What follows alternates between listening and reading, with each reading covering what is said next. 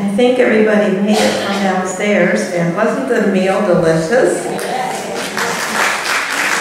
Very good. So when you see the men, thank them for serving it to us, and if you see Wesley, thank him for doing such a good job preparing it for us.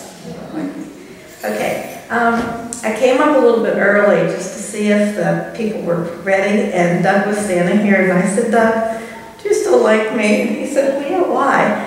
I said, well, you're doing this again. You know, it's sort of become a tradition that Doug helps us out with the mother-child skit. He said, of course, and he likes to do this.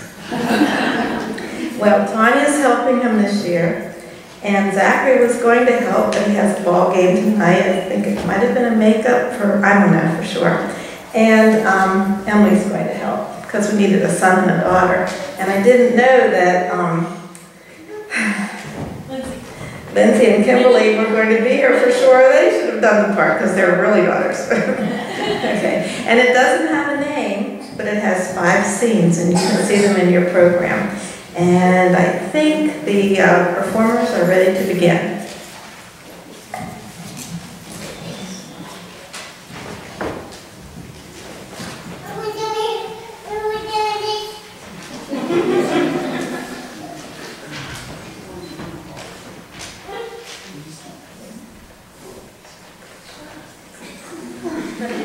Here. Feels good, doesn't it? It does. Hey, darling. Yes, hon. I liken you, my darling, to a mare harnessed to a chariot. So you think I'm a nag? No, darling. I'm trying to pay you a compliment. Well, try another tact. That one fizzled. My love to me is a sachet of myrrh. Thanks a lot. What? You think of me as a bag of funeral spices? If you think I'm over the hill, you just say so. No, that's not what I meant. Let me try this again.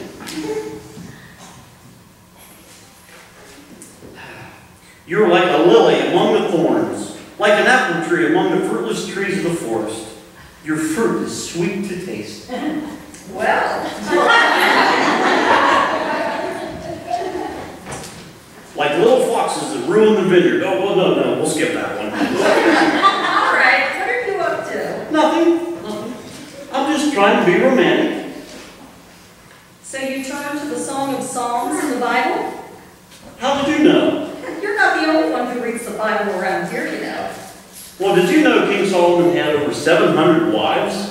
And several hundred concubines. He had women standing in line to marry him. Well, I figured if it worked for him, it would work for me. Okay, sweetheart. 2 can play at that game. Let's read Song of Songs together. Okay. You go first. Let me see. Oh, here's one. My darling, you are like a gazelle, like a stag on the rugged hills. Ooh, that was nice. Where'd you find that one at? Right there. Okay, let me try this one. Oh yeah, here's one. My darling, your teeth are like a flock of newly shorn sheep. Is that supposed to be good or bad? I'm not really sure. Let me try another one. Wait a minute. My turn. Okay. Darling, you are my honeycomb and my honey. Ooh, well, thank you, dear. Your hair is like a flock of goats. I just washed my hair. Well, here, let me try another one. Yeah, here's one. Your temples are like halves of pomegranates. You really know how to put a girl in the mood. How come you're getting all the good ones? Listen to this one. Your legs are strong like pillars of marble. Your arms are like cedars of Lebanon. Ooh, where are you at? You really think so? Sure, honey. But you don't have to stuff in your stomach anymore for me. Remember, we're married. Yeah, that's right. We're married. Hey, since we're married, how about you and I going, you know,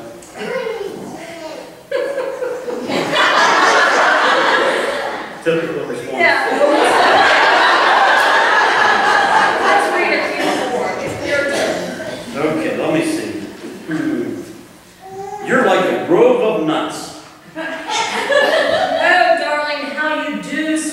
off my feet. Yeah, but your nose is like the Tower of Lebanon. And you're so romantic when you hint that I need plastic surgery. There's got to be a good one in here somewhere. You found some. You have a different translation than I do? Yep, same as yours. Well, let me read this one.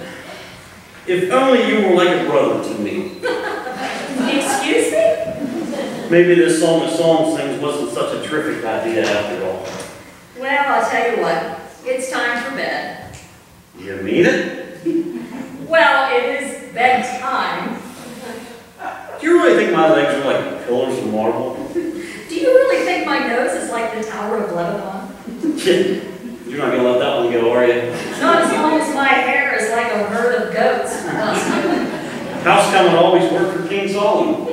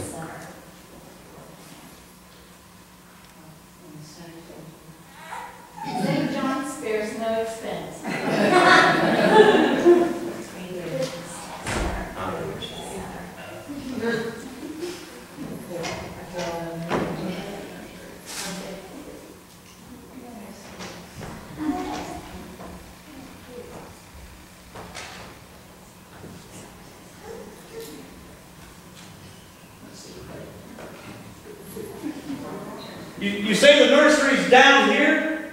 Go this way and then make a right? Oh, okay, thank you. Oh, yeah. Oh, yeah, I found it, the nursery. Wow. The newborns, they all look alike. How can I tell the girls from the boys? Oh, wait, the girls are wearing pink and the boys are wearing blue. But that only gives me a 50% chance. Which one's mine? Wait, there's a nurse. Maybe she can help me. Hey, nurse! She can't hear me. Oh, do not pound on the window. Nurse! Nurse! I'm looking for my baby. Randall. Randall. Randall! Yeah. Oh, good. I think she understood me that time. Yeah, she's bringing him over. Oh, ain't that's just precious. That's my baby. That's my baby right there. I made that. I did a really good job, didn't I? Oh, jeez. Wait a minute. He doesn't look like me at all. Are you sure that's my baby? Randall! Oh, the name is on the name. Oh, okay, thank you. So it's him. Okay, he's young yet. He'll probably look like me when he grows up, I'm sure. Oh no, what am I saying? This baby's going to grow up. He can't do that. This wasn't part of the deal. I wanted a baby, not a child. Certainly not a teenager. Oh, I can hear the conversations now. I'll warn him time and time again about the mistakes I made when I was his age. But he'll go off and he'll do them anyway. Maybe I should put him up for adoption before my wife gets attached to him. Nah, I can't do that. She's already attached to him. So I guess we're father and son. All right then, son. Let's practice. Son, when I was your age, I did a lot of really stupid things. Nah, that'll never work. I can't admit that I made mistakes. I'm his dad. Dad don't make mistakes. Let me try this again. Son, As you grow up, you'll really do some stupid things. And I just want you to know that when you do, I'll never let you forget it. Just like my dad did with me. When we get into arguments, I won't let you finish a sentence. I'll jump to conclusions. I'll judge your motives instead of your actions. I'll expect you to conform to my expectations rather than encourage you to develop your own individuality. And of course, I'll expect you to meet my emotional needs. Because after all, that's why people have children. By the time I'm finished with you, you'll be a carbon copy of me. Wait, I can't. That's not right. Is that what God wants? A carbon copy of me? I can see right now that this dad thing is going to take way too much thought. Maybe I should rethink this adoption thing. No, I can't look at that. Look at him. He's my baby. All right, Lord. You've given me this beautiful baby. What do you want me to do with it? You can't be serious. You want me to treat him like a seedling? A seedling? You want me to treat my baby boy like a vegetable? I don't understand. Tell me, what does that mean? Oh, I see. You want me to nurture him. You want me to cultivate him and encourage him to grow. Yes, of course, that's it. That makes sense, Lord. My job is to focus on his needs, to meet his emotional needs. Besides, the seedlings are too busy growing to be aware of anyone's needs. The farmer would never expect the seedlings to become a carbon copy of himself. After all, he's a seedling. If I force him to be something else, I keep him from being all you created him to be. Right, Lord? That's it, Lord, that's it. My job is to tell him about his Creator. And that his Creator has created him to be unique in the world. There will be no one else like him. Rather than encourage him to be a carbon copy of me, I should help him discover his uniqueness. What a waste it would be if there were two of me, and none like him. Thanks, Lord. Son, welcome to the world. I can hardly wait to nurture you. And watch you grow into all that God wants you to be. And if there's any time left over, I suppose your mom can play with you too. Sweet dreams, my beautiful baby. I'm a dad. I'm really a dad!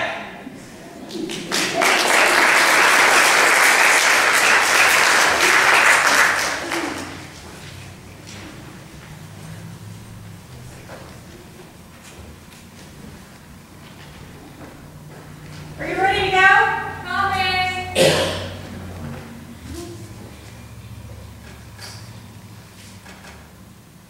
Mom, do you ever wish you were born a boy instead of a girl?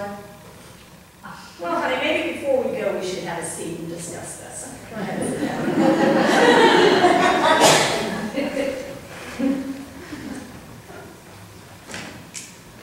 Oh, it's just that all this girl stuff, you know. The other day, I was putting on my tights, and then I discovered a big hole in them. And I went through all my drawers to find another pair, and I just couldn't find any. Then I couldn't find a hair ribbon that went with my tights, or my dress.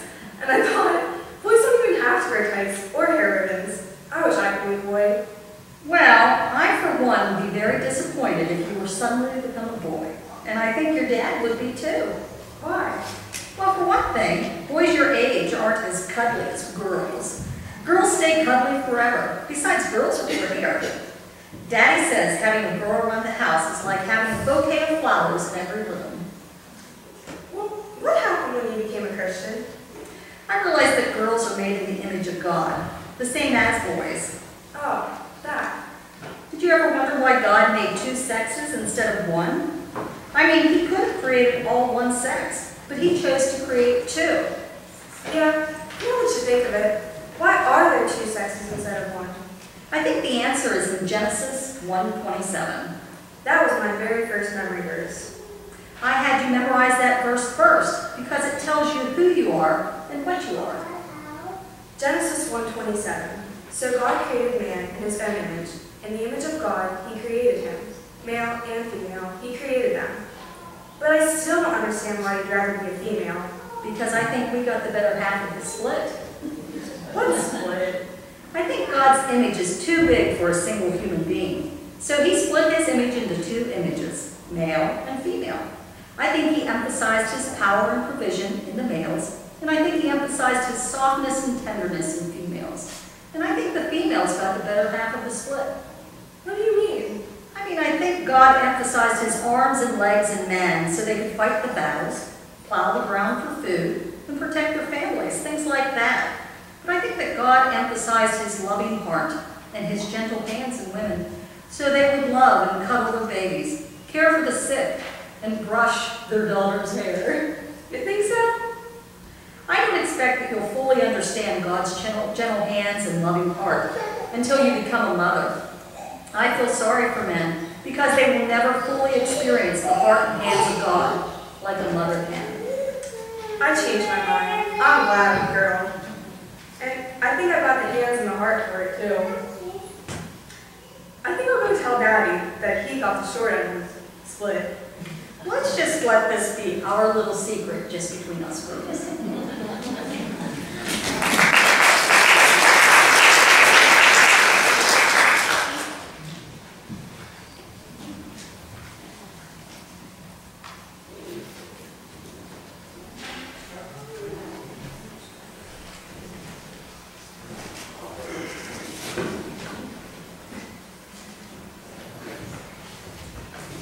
Yo, Dad.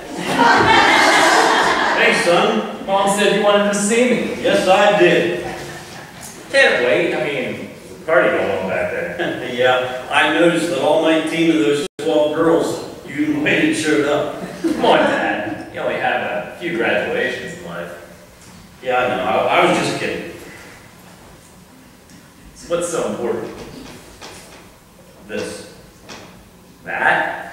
That box has been in your closet forever. Yeah, it has been. It's a family tradition. An empty box? Well, I put something in it for your graduation, just like my grandfather did for my dad and my dad did for me. And I hope you think enough of it that you'll do it for your son too. Well, what is it? Well, open it and find out.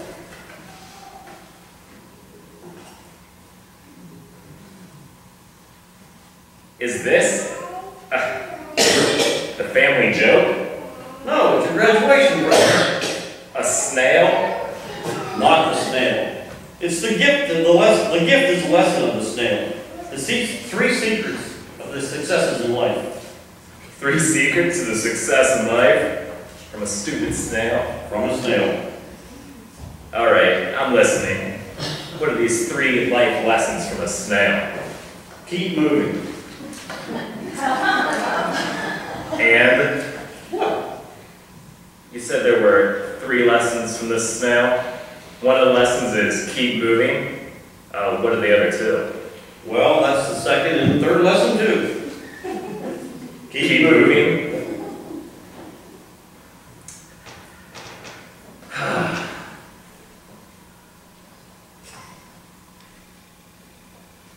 Where are you going? Is this going to take long? Well, if experience is any predictor, this will take about a lifetime. Oh. Bear with me, son. Go back and sit down. This won't take long. Yes. Let me see. You see that trail of slime there behind the snail? Yeah, I see it. Well, look at it. The snail moves so slow that if it weren't for that trail of slime, it would be difficult to notice that the snail made any progress at all. Yet I put the snail in the box only 5 minutes ago. And you can already see that he's made a lot of progress. Okay. I think I see the first lesson of this snail. Keep moving forward. Even though you can't see that you're making progress, I guess. Bingo. Abraham was over 100 years old before God's purpose in him was fulfilled. Noah was over 600 years old before the Lord was finished with him. Here.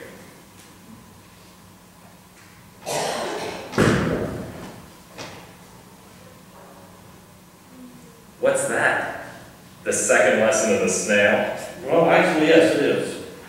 What is that, salt? No, it was a couple of grains of sugar. Well, you just messed up the first lesson. The snail's not moving anymore. He stopped to eat. So the second lesson of the snail is keep moving, except when you're eating. Well, yeah, but think of it a little bit more spiritual. My daily quiet time. Exactly. See, the snail is really stupid. He moves at random around the box, looking for food. But his food is stupid too. It doesn't tell him where to find his next meal. So what you're saying is the food I get from my daily quiet time cuts down on the randomness of my movement. You are so right. You're so bright, actually. No wonder your mother calls you son. Alright. Lesson number 2 from the snail. Keep moving, except when stopping to ask for directions. That's right. I like that. Pass that on to your son. Alright. Now you've got my curiosity up. What's the third life lesson from this stupid snail?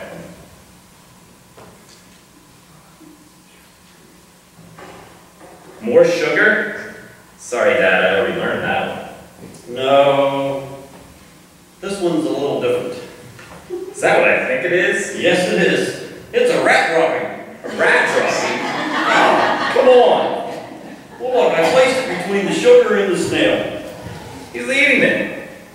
Well, the snail has an excuse. He's stupid. I'd say. Well, look, he's within easy reach of that delicious sugar right there. But he settles for much, much less. I think I see why you took me aside at this party. Why? To tell me that the Lord has a purpose for my life. It is as sweet and pure as sugar, but it would be so easy to settle for a lot less. Right. Like that. I'm not saying you shouldn't have fun at the parties. And the girls. I know, but life lesson number 3 from this snail is pretty clear. If I'm ever tempted to settle for less than God's best for me, keep moving. Thanks, Dad. Well, here's something else for your graduation. Ah, thanks, Dad. Here, let me take this for you. Okay. Now, this is really important. It's a family tradition. I want to show it to the guys. You'll probably curse out the girls. Nah, maybe so. I think everybody can learn a lesson from this snail. Okay, then. Aren't you coming? No, I think I better go wash my hands. Oh, yeah. Happy graduation, son. Thanks, Dad.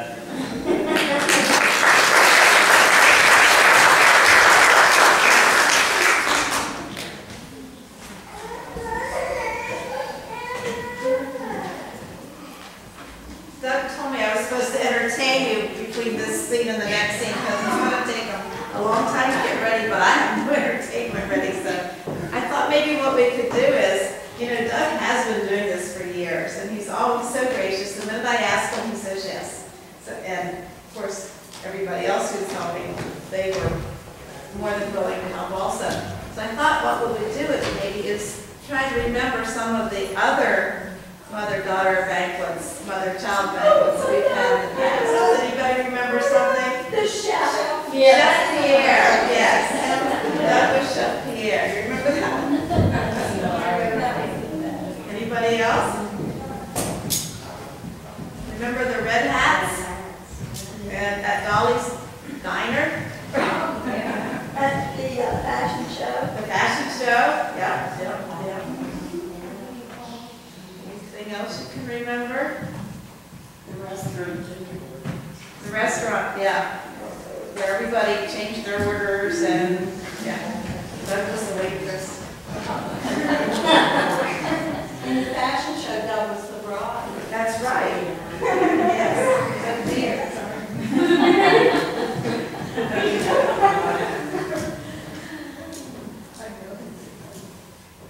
I can't think of any others right now. Let's see. I know there were a lot more. Oh, that was the youth group, yes. Yeah. That's right. The Walk-on skits, yes. Okay, if you can't remember anything, think of a night over next year. Was Ricky Hauser here one year? Ricky Hauser was here, what, 3 years ago maybe? before he was discovered. Pardon? Did you have a magician one year? Yes, we did. After from the Episcopal Church. That's right, that's right.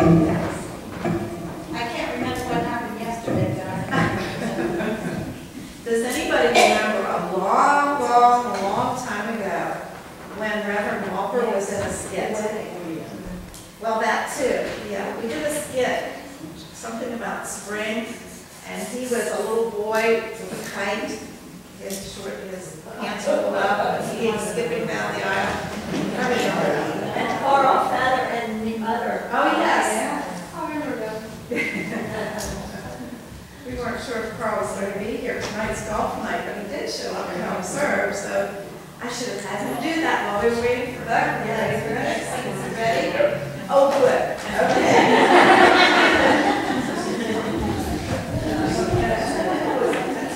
Yeah.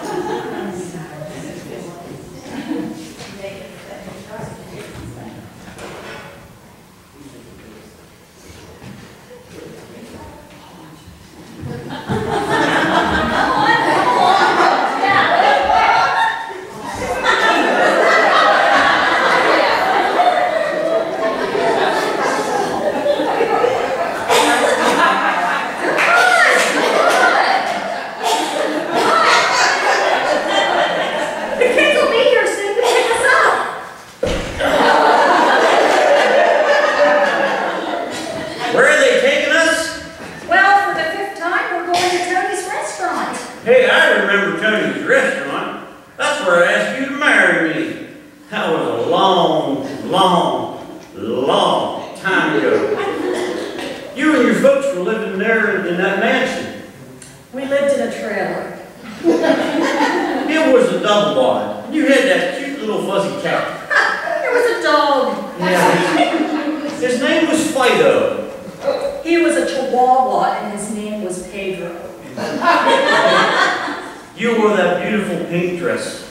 It was yellow. Strapless, as I remember. It had a big collar with puffy sleeves. All I remember is you were as pretty as a picture. Remember how they looked at you when we drove up in that old Chevy? It was a Ford. You really turned heads in those days. Oh, I thank you.